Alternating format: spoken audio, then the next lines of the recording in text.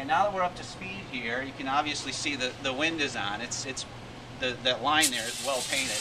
So this is a smoke flow, and basically all it does is track where the wind goes.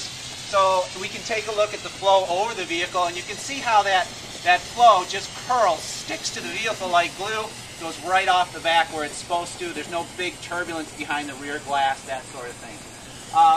You can see if I had those grill shutters open, a lot more of this flow would be just sucking through the front. And then the flow under the vehicle is also smoothly directed under the vehicle. The flow around the side of the vehicle, again, the control over those surfaces means it goes nicely past, and it really hugs the back of the vehicle. That's important to us to reduce that wake in the back of the vehicle. Mirrors also, flow goes smoothly past the mirrors and the sides of the vehicle. I mentioned those turbulent zones. You can see one behind the mirror there. You can see that turbulent flow behind the mirror.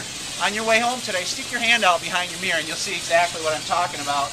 But you can see how nice and crisp it is off the edges of these mirrors. That's important to us. Again, the flow off the back of the vehicle. You can see how that separation zone is just pinned right to that back right there.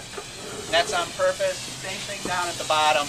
But again, the point of the operation is make sure that flow goes nice and smooth, doesn't get all torn up, less drag, better fuel economy.